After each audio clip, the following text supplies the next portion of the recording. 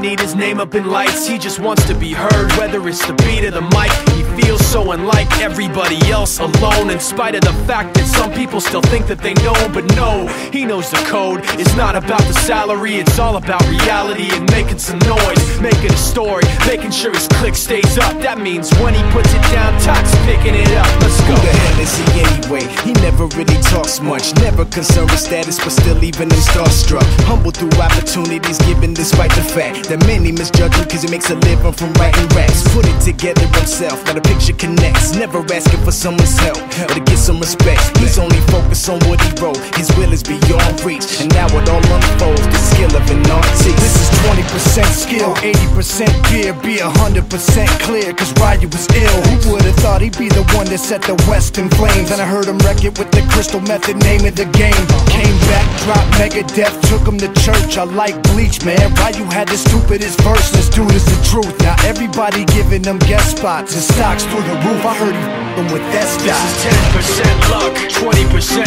skill, 15% concentrated power of will, 5% pleasure, 50% pain, and 100% reason to remember the name. They call him Ryu, he's sick and he's spitting fire and Mike. Got him out the dryer, he's hot. Found him in Fort Minor with Top, but a f***ing nihilist porcupine. He's the type women wanna be within rappers. Hope he gets 8 years in the making, patiently waiting to blow. Now the record with your notice taking over the globe. He's got a partner in crime, his is equally dope. You won't believe the kind of that comes out of this kid's throat.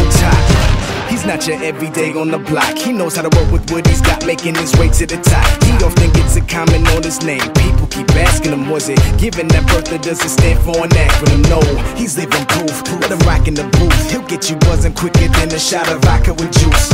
Him and his crew are known around as one of the best, dedicated to what they do and give 100%. Forget Mike, nobody really knows how or why he works so hard. It seems like he's never got time, because he writes every note and he writes every line. And I've seen him at work when that light goes on in his mind. It's like a design is written in his head every time, before he even touches a key or speaks in a rhyme. And those other fellas he runs with, the kids that he signed, ridiculous, without even trying. How do they do it? This is 10% luck, 20% skill, 15% concentrated power of will, 5%